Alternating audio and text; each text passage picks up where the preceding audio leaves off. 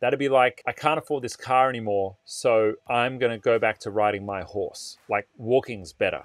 The reason is old email technology like IMAP is fundamentally not very secure. It's not encrypted.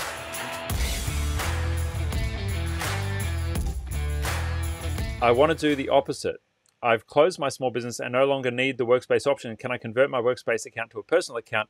I really need to keep my current Gmail address for obvious reasons. No. Well, I mean, you can cancel the account and you can migrate it all back to like GoDaddy or some other email service, but why would you want to? That'd be like, I can't afford this car anymore, so I'm going to go back to riding my horse. Like, walking's better. The reason is old email technology like IMAP is fundamentally not very secure. It's not encrypted. Gmail's technically not encrypted, but there's a lot better spam filtering and a lot better security features with Google just overall. And my strong recommendation is if you're like shutting down a business, but you need to retain data as legacy data, or you need to retain just one email address, just pay for one mailbox. Like we're talking about $15 a month here, pay for one mailbox. If you've got 10 staff and you need to consolidate it, great.